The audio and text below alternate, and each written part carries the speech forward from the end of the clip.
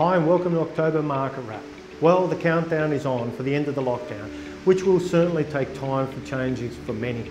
Despite this, however, the market perspective and the expectation is no real change.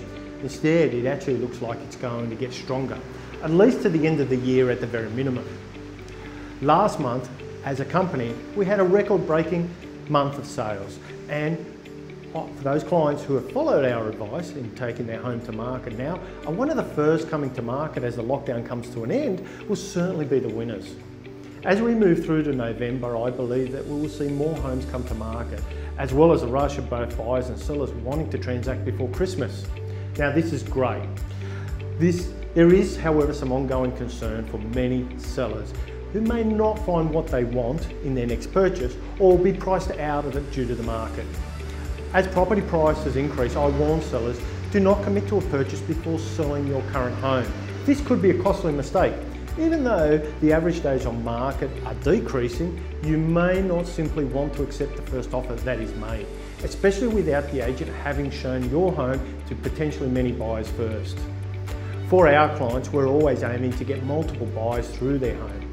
Even if an offer is made, in the current climate, we always see the home go to market and create some urgency, competition through the buyers. This way, we can make sure that you get the best price. Sometimes bringing the auction forward or delaying it by as much as a week could win you substantially more from the sale price. Make sure your agent has a great understanding of how to get you the best price without costing you money, even in a rising market. The rental market continues to see enormous movement, with rental prices of housing continuing to accelerate upwards and apartments finally stabilising. Landlords are enjoying some consistency with regards to rent, with slight opportunity to increase. Landlords should carefully consider taking the opportunity to increase rents. We are recovering from the rental market that we've seen over the last few years, depressed, a great opportunity. Lastly, as an owner of any property, there is enormous attention from the banks competing for your mortgages. With the benchmark of owners always changing from the banks, I suggest you take the opportunity to keep in touch with that market, opportunity to review your mortgage regularly, even if you only have a 12-month or a fixed loan.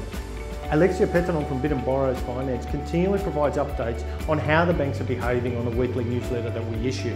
If you're not a member of this yet, please let us know. We'll definitely put you on, and you can be a client that can also receive this invaluable information. Alternatively, if you'd like to review your mortgage, please feel free to call Alexia. She can provide you with first-hand advice. We hope that you enjoy the end of the lockdown. Please stay safe. If there's anything we can do from a real estate perspective, please let us know. We would be more than happy to help you to get you to a better place, obviously.